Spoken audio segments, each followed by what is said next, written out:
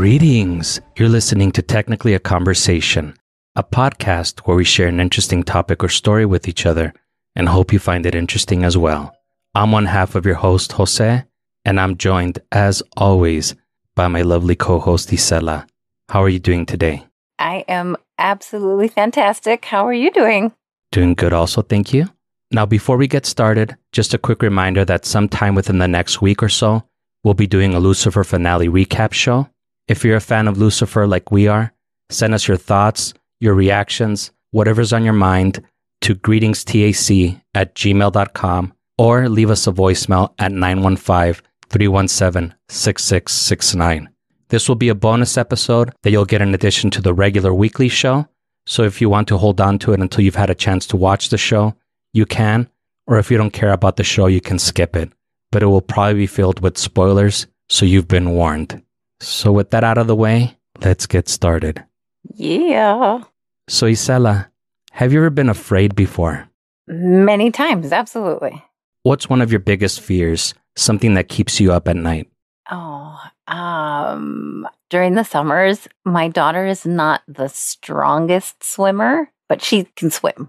But I always get afraid that, I don't know, that she's going to go to someone's house who has a pool, which she does know people who have pools, and kind of tire herself out in the deep end, and then nobody sees her. And I don't know, my my mind gets a little crazy with that. That one's that one's a real big fear for me. Well, that's a very rational fear. I feel like that's something that if I had kids, I would be afraid of as well. But do you have any irrational fears? Something that you know you shouldn't be afraid of, but you are? Oh, irrational fears? I don't really think so. I think everything is always based on, fear of death, no, I don't. Is death irrational because everybody goes through it? Would that be considered irrational? No, I think that's still a rational fear. Oh, okay, that's rational. I'm not the person that has weird fear of parakeets or I don't know, something strange like that. Let me flip the question around a little just to get into your psyche a little bit. Is there something you feel most people are afraid of, but you're totally cool with? Irrationally speaking, I've heard a lot, my boyfriend is afraid of birds, predatory birds. And I don't think I've ever had that experience. So I think I think you also have that same kind of fear, right? So I think that's a little, I don't want to say silly, but I think that's strange because I don't have it. I don't share it. I have that same fear as well. So I feel like that's totally rational. Yeah. Okay. So Isela, you've known me for a long time. Mm-hmm. If I remember correctly, you and I met at a gothic nightclub fighting over glow sticks. I believe you went dressed as vampire that day with your 2-inch nails, micro waist, with a pale white feline face, inclination eyebrows to there. And don't forget the 6-inch high heels. What the heck? That's so funny. That's where I tell everybody that I met you. That really explains all the crazy looks that I get from your family. They're like, wow, what happened to her? She looks so normal now. Well, what I was getting at is that you know that I have a lot of random thoughts. The other day, I started wondering what some of the most unusual phobias were. So that's what I wanted to discuss with you today. This is going to be exciting. Before we get to the fun part, because this show is pretty much going to be all fun facts, let's start off by defining a few things so that we're all on the same page. So if I were to ask you, Isela, define the word phobia, what would your one-sentence definition be? A fear of something? A deep-rooted fear in something? That's pretty close.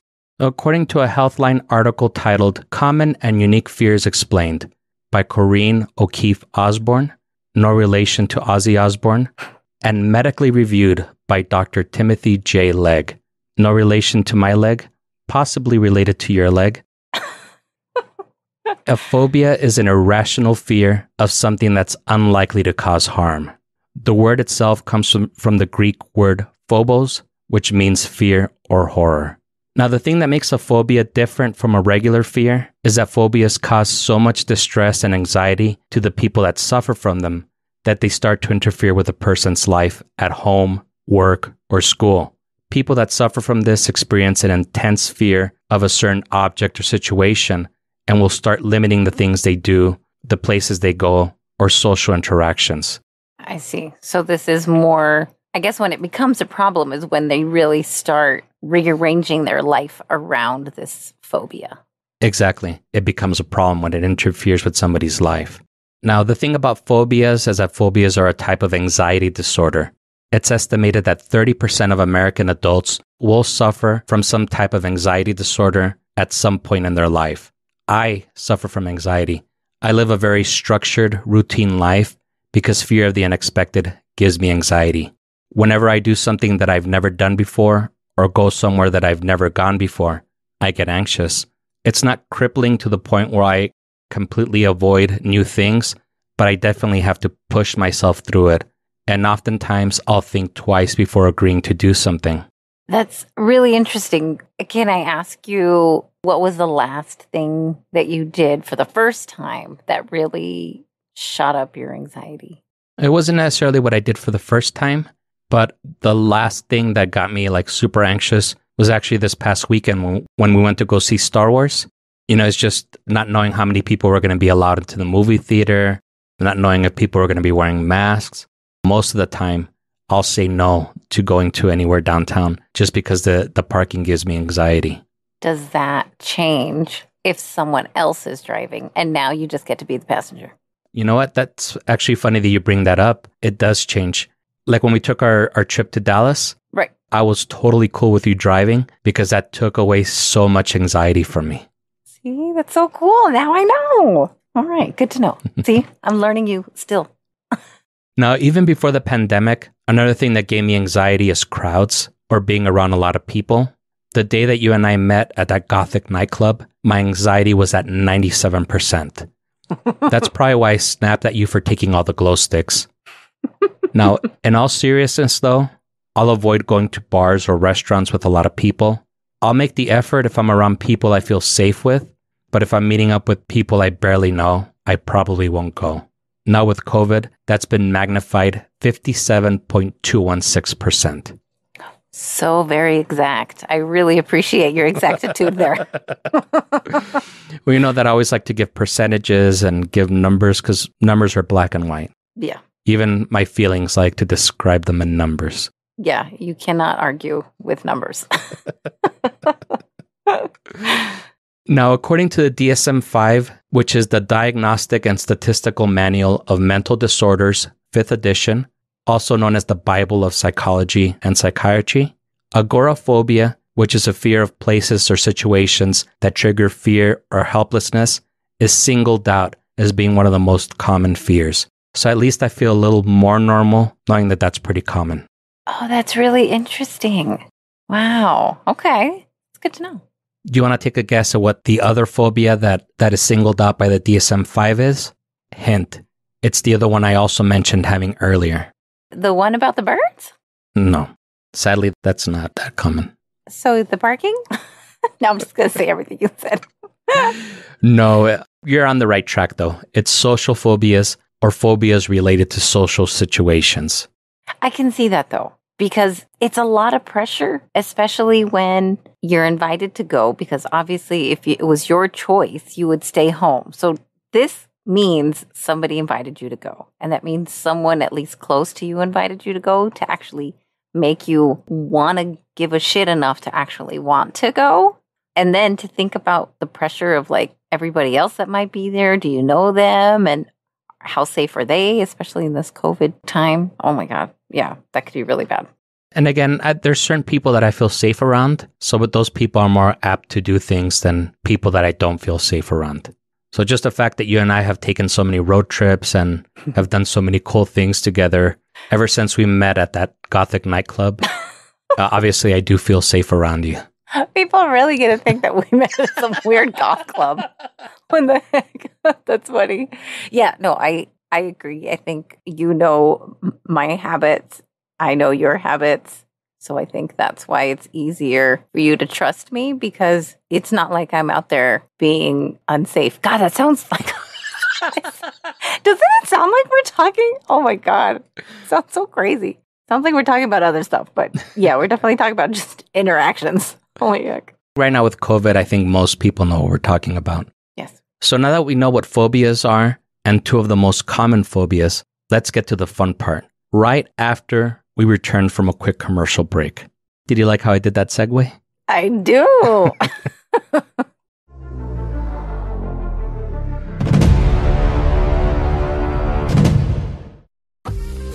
The Iceberg Lounge is Gotham's coolest new nightclub, offering the finest nightlife and dining experience.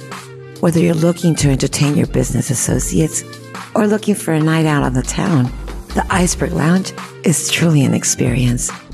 Our restaurant offers you the most extravagant dishes cooked to perfection by some of the world's most renowned chefs. And our lounge features some of the best jazz bands in town, all housed in our 12,800 square foot, 2-story club. The Iceberg Lounge is more than just food and music. It's a feast for all the senses. A pool and iceberg are located in the central dining area with live seals and penguins to enchant and delight you. And our bar has the finest wines and liquor to satisfy even the most refined and discriminating tastes. Come by for our early bird special. Free caviar with every meal before 6.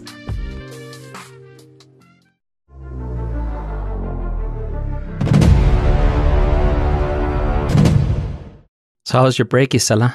I was honestly just imagining what this iceberg club, I really got to get my ass there because wow. That should be our next road trip. It sounds dope as F. I'm totally down. And we get to see penguins. Hell yeah. Caviar? I don't know if I even like caviar, to be perfectly honest.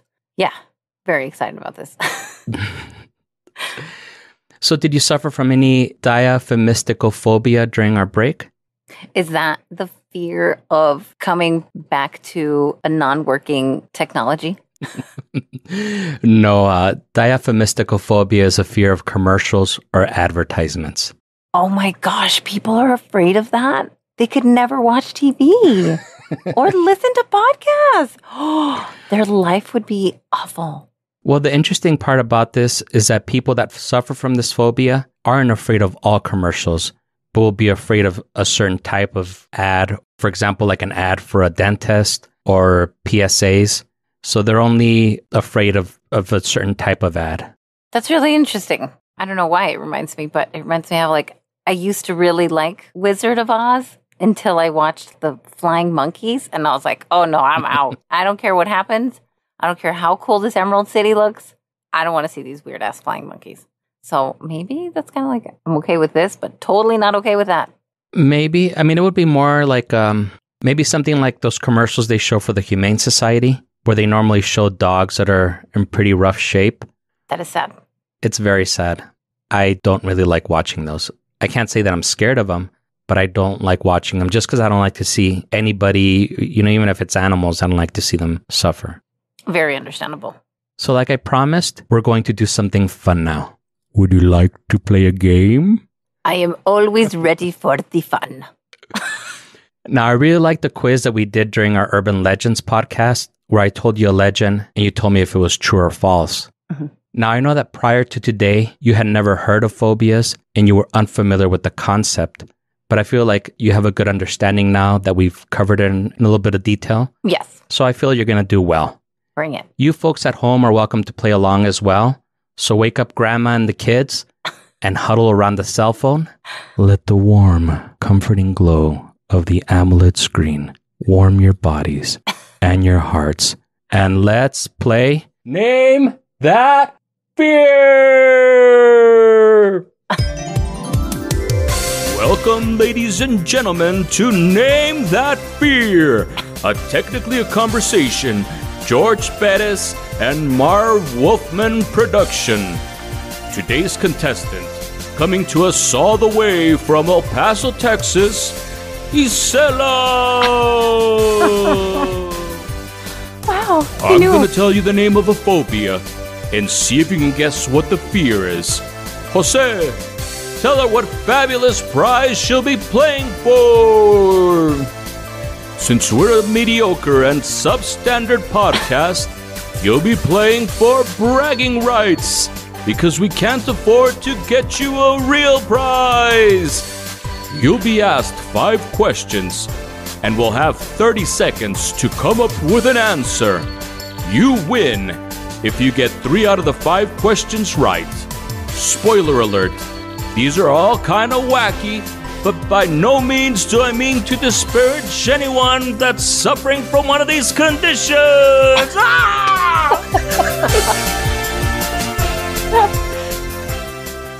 Oh my God.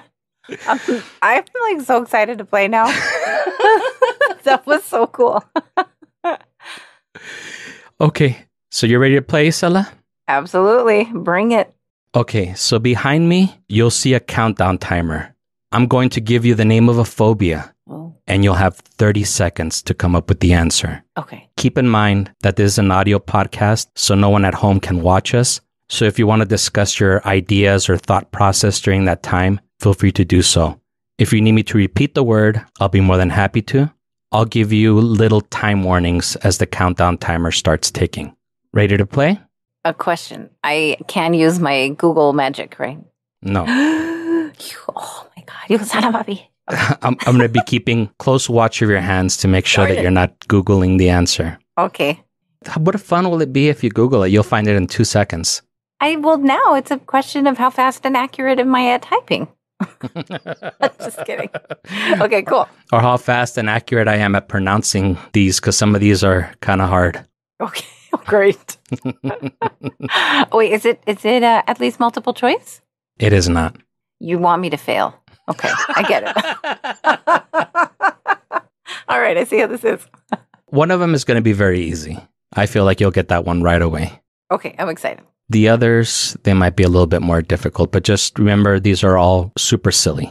Wow. Okay. Are you ready to play? I am ready. The first phobia is electorophobia. Electorophobia. Bro. Okay, if it's silly, can I throw out answers? And you can tell me yes or no? Sure. Okay. 16 seconds. Is it the fear of bulls? No. The fear of people named Alex? No. 7 seconds. The fear of siblings? No. 2 seconds. Fear of... I don't know. Your 30 seconds are up, Isela. Name that fear. I'm going to say the fear of cartoons. Is that your final answer? Sadly, yeah. It's actually the fear of chickens. Chicken! Oh my God. Well, you know what? I can kind of see that one because they are very erratic. One moment, they're just kind of like hanging out, pecking at the dirt. And then next thing you know, they get all crazy and then they start running. And then they'll try to fly for like 2 steps. And so you're like, whoa, what the? They're really erratic. I can kind of see that one. Okay. The second phobia is onomatophobia. Onomatophobia. Is it the fear of loud noises? No. 21 seconds.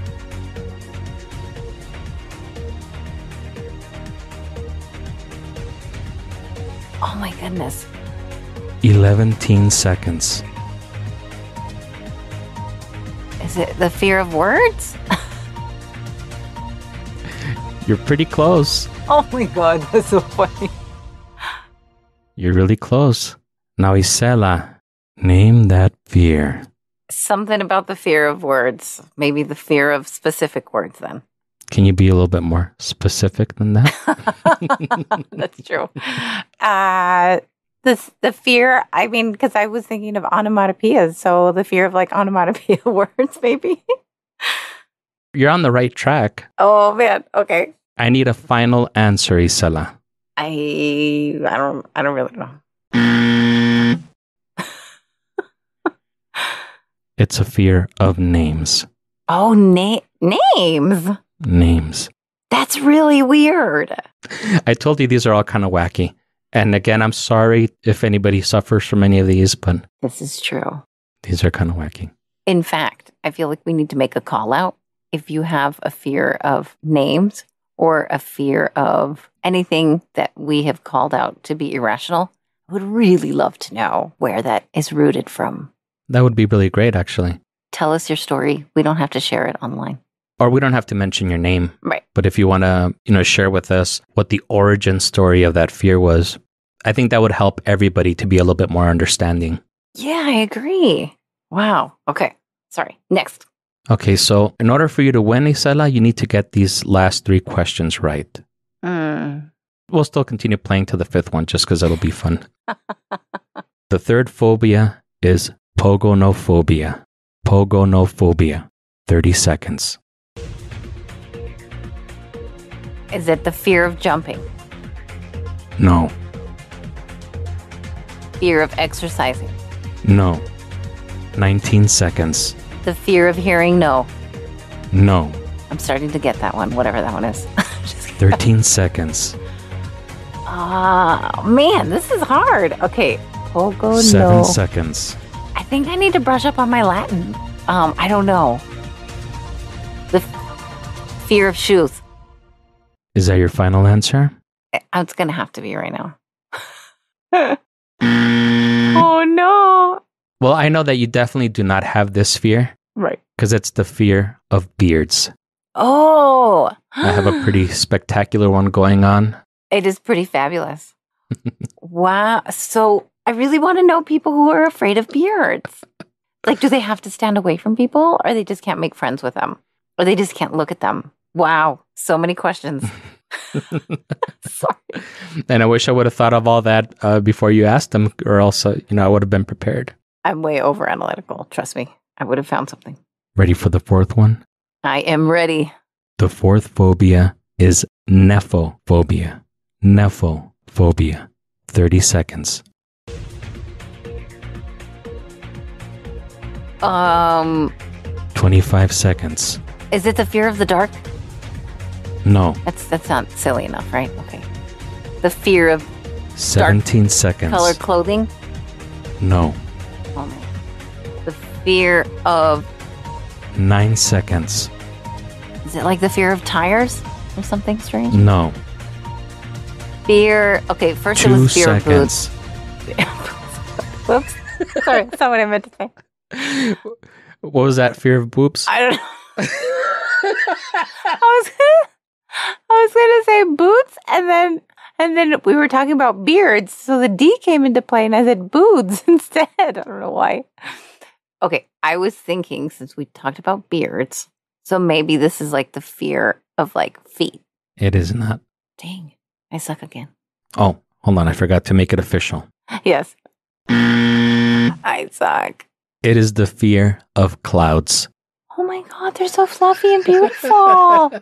Nephophobia is definitely the strangest one.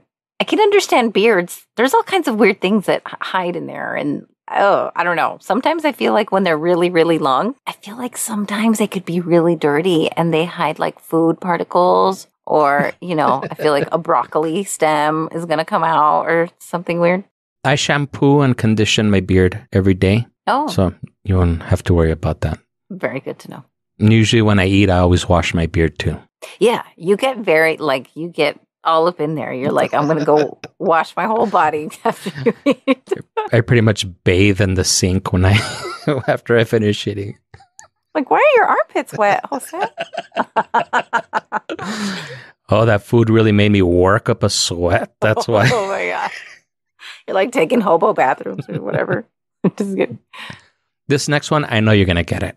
You're going to get it right away. But at least give me a chance to hit the little countdown timer. Yes. Because I love that little song. It is pretty cool. The 5th and final phobia is cryophobia. Cryophobia. 30 seconds.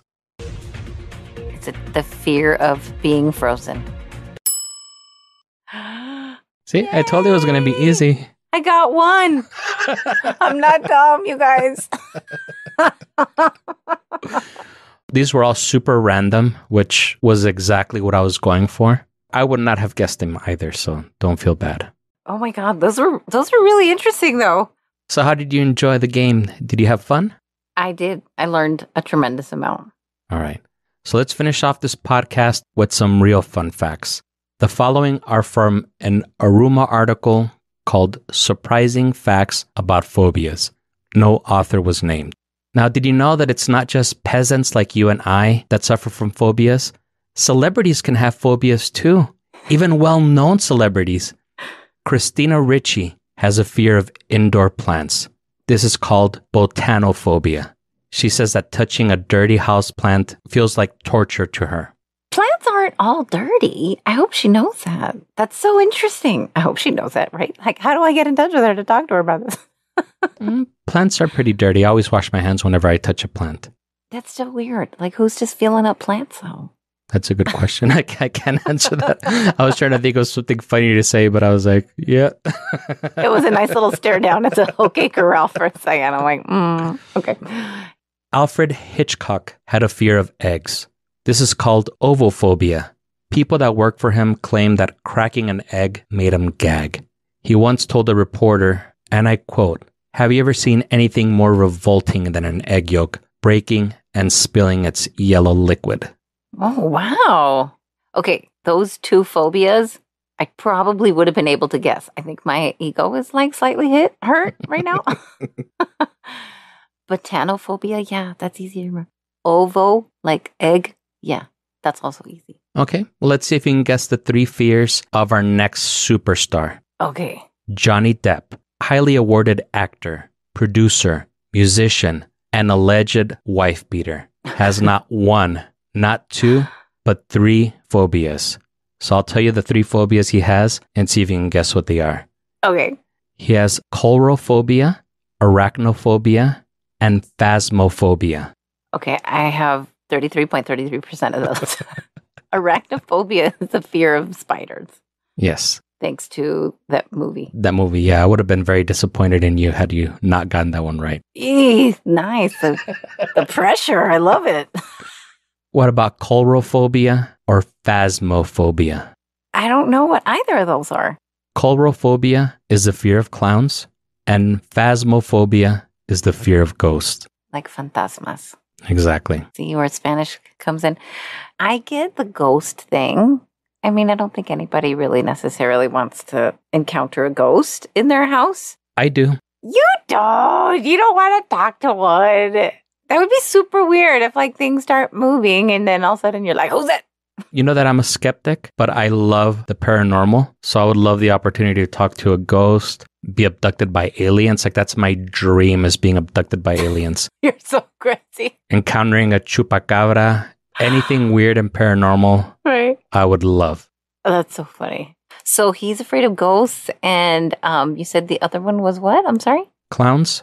Well, he must have watched it or read it. I started reading it when I was like in high school and I gave up because I was so freaked out. I was like, why am I continuing to torture myself? It was really scary. I've always wanted to watch it or read it. I know my brother loves it, but I've never taken the time to read or watch it. Well, you have a lot of shows to get through. I do. I got 2 more fun facts. Did you know that phobias may be passed down in your DNA? Now, it sounds crazy, but some experts and researchers believe that a negative experience one of our ancestors had might be passed down to us. An example of this is glossophobia, or the fear of public speaking. Even though someone may have never had a negative or traumatic experience while making a speech, if an ancestor of theirs was laughed off of the stage, it's possible this phobia could be passed down for generations to come. Oh my goodness. I've heard of, I think they call it something like familial trauma, or I don't remember. It's something to that effect where trauma for someone, if it's really impactful, then it can be passed on to, generations to come too. So I wonder if that's kind of the same thing, where if it's like a phobia strong enough, then you're going to pass it on to your future kids. I feel that that's true. They've observed that in the animal kingdom, where animals will be afraid of snakes, even though they've never encountered a snake before. But it's just one of those passed down fears. That's interesting. I feel like there has to be a conversation to be had. Like, okay, beware of these, but not of these. You know what I mean? Maybe that might be something that you might be able to research and bring up as a future topic. Yes, exactly. How do animals communicate? Or can fears be passed down? Yes, that would be a cool one. Last fun fact here. Phobias can be treated, We didn't really go into treatment in this podcast because there are almost as many treatments as there are phobias. And I really kind of wanted to focus on a few of the most common and most unusual phobias. But depending on the type of phobia that you have, a common treatment option might be exposure therapy.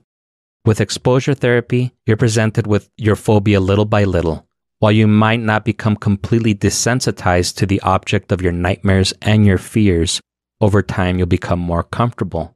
In the case of an insect phobia or entomophobia, you might start by just thinking about an insect. Once you're comfortable with that, you'll be presented with a picture of an insect. After you become comfortable with that, they'll bring an insect into the same room with you. And over time, you'll possibly even be holding a live insect in your hand. I've seen when people go through the exposure therapy for the fear of snakes, whatever that is, and then they make them like get close to it and closer and closer and closer. And then like they get through these breakthrough sessions where they have to like at least touch it, and they cry. These people cry. It's really sad. Like it looks torturous. I don't know about that exposure therapy. That seems a little rough. Yeah, like I could never do something like Fear Factory or Fear Factor or whatever that show was called. Yes. I would start crying. I would be like the first one to start crying the moment they made me eat a bug or something disgusting. I could never do it. It was more like truth or dare. It was like the biggest truth or dare ever. Everybody was eating like cockroach, or they were being poured cockroaches all over their... Oh, God, no. Like, no. I don't care how much money you can throw at me. I don't want that at all. No, the worst part is if you get one that's juicy, like you bite into it, it's all... Nicolas Cage ate one for one of his movies. I don't remember what, but it was crawling across the floor, and you see him like on his hands and knees, and then he grabs it, and then he eats. I was like, oh my God, that looked so real. I was like, please tell me that was CGI. And he was like, yeah, it kind of tastes like chicken. Of course, like jokingly. I know. I was like, wakatela. No, like even those people that eat those crickets that are in the candy. No, I can't do it. There's been so many people that eat them, and I think they're fine. They lived to tell the tale. Grasshoppers is maybe where I like draw the line. I don't think chocolate-covered crickets would be too awful. But I think I would still want to take off their legs, because I don't... Oh, God, I don't know. Now things are getting real. Never mind. I don't think I would want to. What about their wings? What if they're nice and crispy? Oh, no. Oh, my God. You know what that reminds me of? Do you remember watching Three Amigos? I haven't watched it in a while, so I don't know it word for word. Don't worry. I got you. There's a scene where they all fall asleep in the desert, and one of them's like afraid, and the other two are like just chit-chatting it up or whatever, but they're making dinner, and one of them's cooking like bats, and he's like, oh, do you want your wings? And he's like, no, go ahead. Yeah, you might take my bat wings. It's so funny. Okay, so now that we've covered this topic in a little bit of detail, do you think you're ready to start tackling your althiophobia? I don't know what that is. Your fear of marshmallows, of course. Oh, they're so beautiful and cute. I like to write on them with little like edible markers. Make little faces. Okay, so I think you've conquered your althiophobia. I'm ready. Yeah, I'm ready to eat their faces. Just kidding. So on that high note, we hope that you enjoyed the show and you join us again next week. If you're enjoying the show, leave us a review, tell a friend, and subscribe wherever fine podcasts are sold. Follow us on Instagram and Twitter at greetingstac. Email us at greetingstac@gmail.com or leave us a voicemail at 915-317-6669. If you have a story to share with us. Or a phobia to share with us.